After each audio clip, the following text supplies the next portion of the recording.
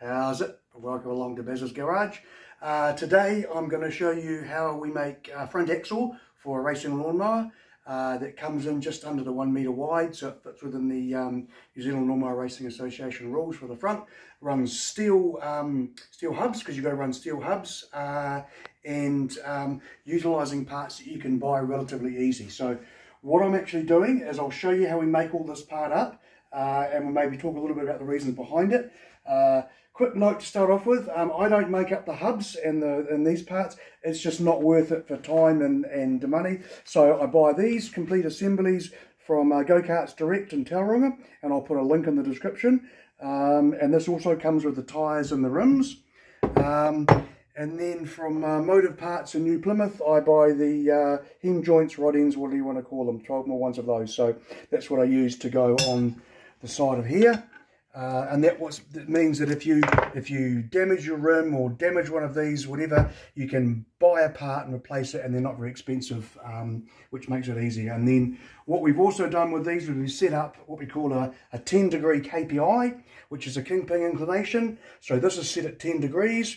The hub itself is also set at 10 degrees, so that when it's in the sitting flat, that's at 10 degrees and that's level, so it goes straight across. And then as you turn it, it drops down each way, which enables you to unload the rear axle and give you better turning ability. The other thing is with these pieces here, you can adjust them in or out, so you can slightly adjust the width. You can adjust if you want to put camber in there. I don't bother with adjusting the caster. I set them up just as 10 degrees to start off with. If you wanted to adjust it, you could file them out, but I've never adjusted mine in the years that I've been racing, so I wouldn't bother. I just set it up like that, and it's a great starting point for getting your mower going and getting out there and having some fun. So what we'll just talk about now is the steel that we use. So this here is a 40 by 40 box section, 3mm thick, so it's pretty solid. And we use a 6mm by 50mm wide end plates that go onto there. I haven't had one of these break on me. They're pretty solid. They're not like furniture tubing or anything like that. They're pretty solid, and I haven't seen one break yet. But hey, there's always a first time if you have a major accident that could possibly happen. So, all right, so that's what we're going to end up with. So to start off with, you're going to cut yourself 2 pieces of this 6mm by 50mm, and it's 100mm long. And then what you're going to do is you're going to get yourself a sharp ruler, which I'm just grabbing now. So I've got a ruler, and I'm going to measure in 20mm in and put a mark, and measure up 15mm and put a mark. And then what I do is I've actually got this here, which is set up to a 10-degree angle. Let me just double check that, because I might have moved that from last time. So I'll just check that here. No, it's not actually 10 degrees at the moment, so we'll move that around to 10 degrees. So that's at 10 degrees. And then what we do is we lay this on here, and then we find where that original mark was, which is there, and then we draw a line up at the 10 degrees, and then we measure 68mm between there and there. The reason it's 68mm is because we have, on here we have a couple of spaces. You can see the spaces here and here, and this means that you've got more ability to adjust the nuts and bolts. You can get into them easier, but also what it means is you could potentially change the height of the axle if you wanted to by moving the washers that are in there as well. So once you've drawn up and done these couple of marks here, what we'll do is we'll go over to the vise over there, and we will pin punch it, and then we'll drill them. Right, so we've got the little marks we've got there. Always pin punch them, so we'll put it onto the right mark and give it a smack with a hammer, and then we'll do the same on the top one there. What that does is it gives us the 2 marks that we can quite easily see, and now we'll go over to the drill press and we'll drill the holes. We're here at the drill press, and we need to drill the holes in here. Now we've pin punched them. Now what I tend to do is I drill a pilot hole, which is about 4mm, then I put another one through, which is about 8, and then I put the 12mm through. Now each of these have different speeds, so we need to adjust the speed as we go through. So we'll show you how that works. So we've got the 4mm, put it up into the chuck here,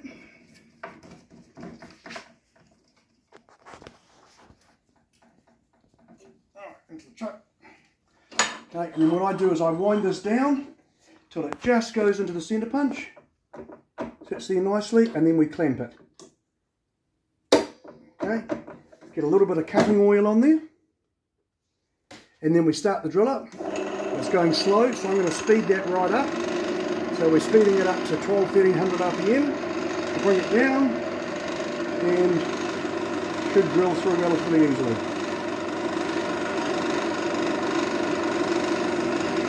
Alright. And then we do the same thing on the other end. I might just drop that drill down a little bit.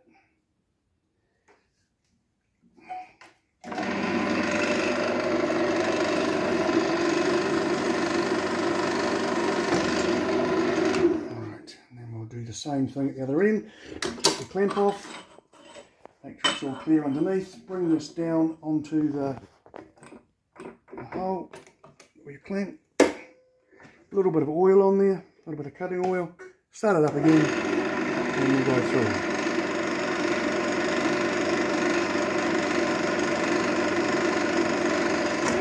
Okay, that's the first one done. Take that out.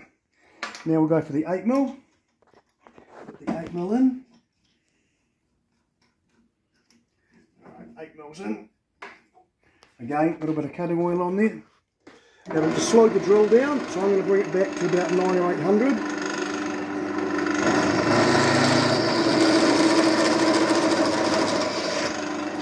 Okay, that's that one done. And we'll do the other end. Spin it around, centre it in the drill. Clamp it down, a little bit of oil, slow it down a little bit more actually.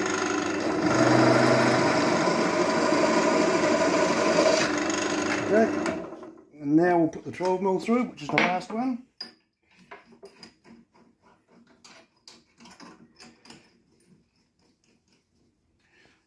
Tighten that up, a bit more oil on there, and I need to slow this right down now. Slow it right down, it's about 450, 500.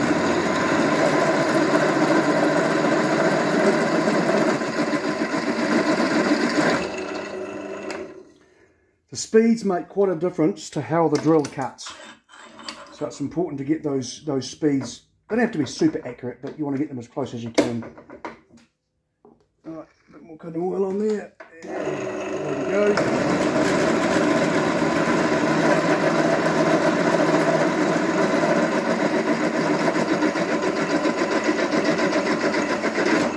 Right, done deal. Easy as.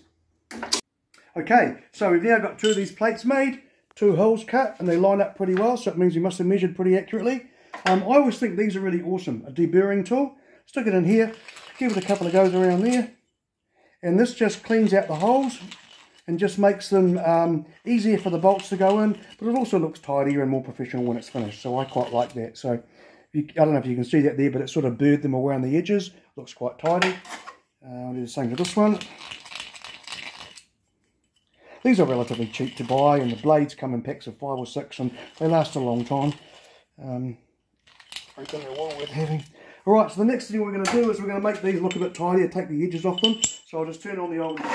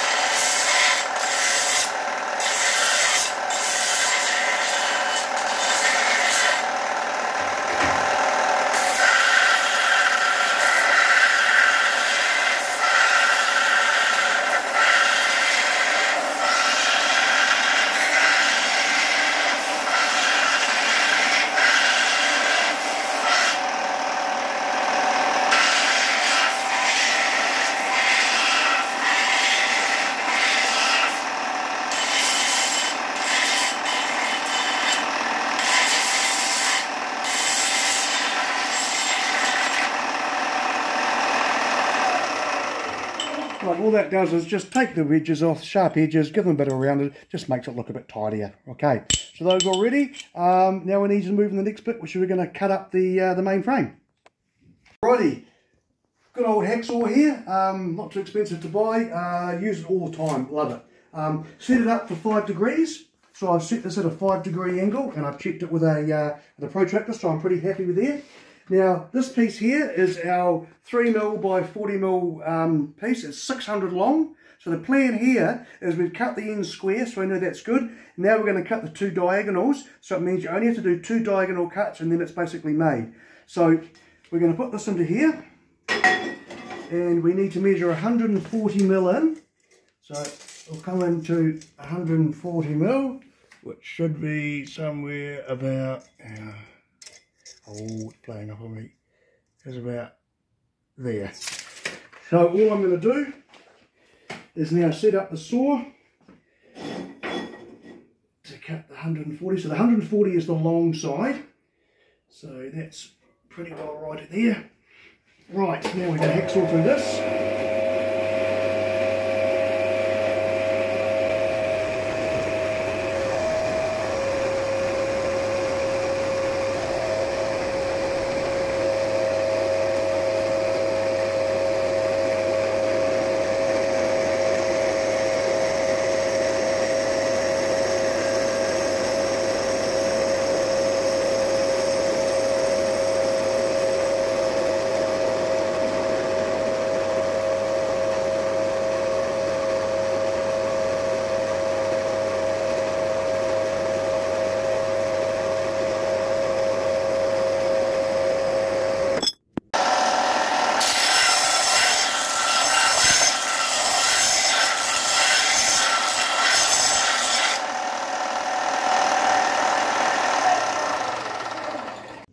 Okay, so we flipped it over. We've got that end is the cut end.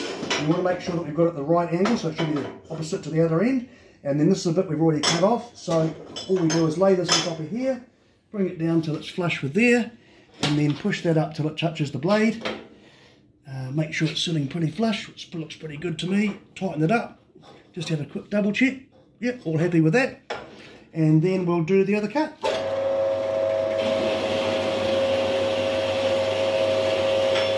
Alright, so we've got these 3 pieces cut, we've got the 2 end pieces cut, now we want to match them up so we know which way the angle is. So we've got that sorted there, and then what we're going to do is we're going to put them in the vise. This is just so I can mark the centre, so when I line them up and weld them, they'll be in approximately the right place. So we'll grab this, and so that's 100mm, and 50 is half, so that gives us half of that. We also need to measure the centre of these so that we can line them up as well. So these are 40, and then we want 20, and the same on this end. We want to measure this one, and we want to go 40, and we want to go 20. Right, so that just gives us something to mark it up with. So now what we do, put this on the nice flat plate, get a couple of these things here, plonk that next to that. That holds it pretty well on there. It'll be the same at this end, plonk the 2 together. Then we get these. This one goes down this end and sits up against there. Right. And then we do the same with this one. We put the angle on here, so it goes up against there. So what this does is it holds it all flush on the bottom. Sits all nicely. We just make sure we hold it in there when we do that. Same with this end, we'll just make sure we've held it right up here and it's flush on there. Alright, so that's basically ready to tack now. So we'll turn the welder on.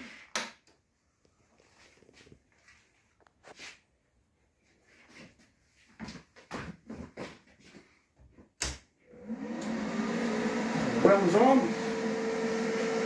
Turn the helmet on. Weld. So we're just going to tack these in place for the moment. Welder. Sitting flush, and everybody's happy.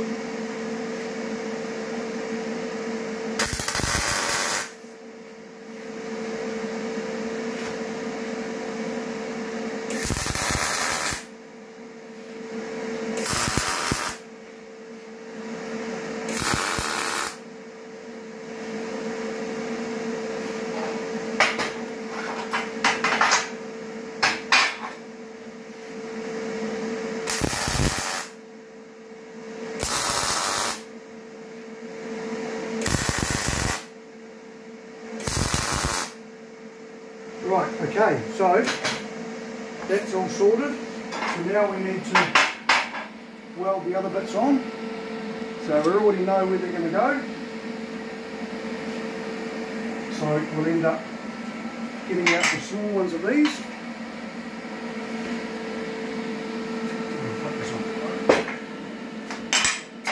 We've got some 5mm plate because this is 50mm and this is 40mm, so there's a 5mm difference in the sizing. So we're going to put this underneath here and underneath here, and then we're going to grab a clamp, put it underneath here.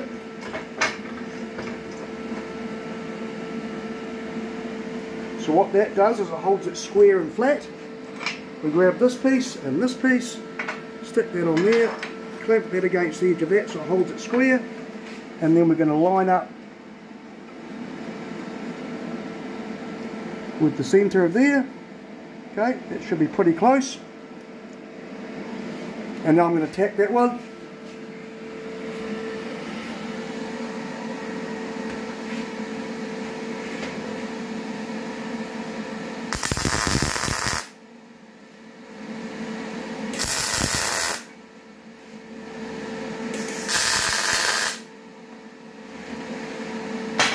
Okay, now do the same thing at the other end. And just down to that end. Clamp it up like we did before.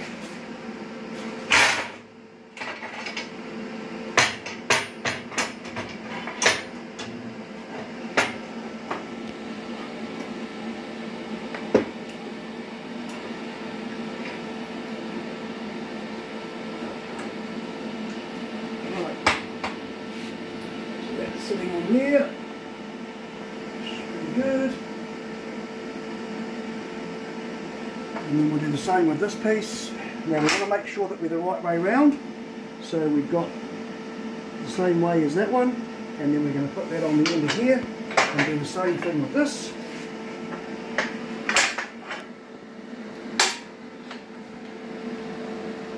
Line it up, make sure it's square, sitting flat. And then we're going to tack that one as well.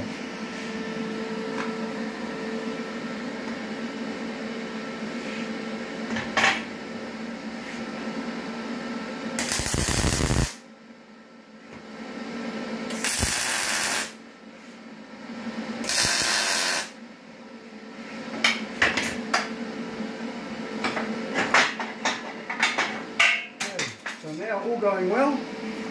We now have a front end that's ready to be welded. So all I will do now is I will do the finished welding, and the finished welding will then end up looking like this one over here, which I'll bring around, end up looking like this one, which is fully welded, and it's ready to go. So the only thing you have to do with these when you get them is, if you know your wheelbase, let me know before I send it to you, and I can set up your Ackerman. If you don't know your wheelbase, what you've got to do is you've got to cut across here, and you've got to bend the arm in so that the point from there through the centre to the centre of your axle is in line with that. Okay, so all you do is you cut that, bend it out, and then re-weld it, and that will get your Ackerman right for your vehicle. Okay, so that's the front ends. Now I am selling these. Flick me a message, jump onto my Facebook page. I've now got a Facebook page that I've made up, so jump on the Facebook page, the YouTube channel as well, subscribe, click the bells, all that sort of stuff, and we'll see you next time on Business Garage.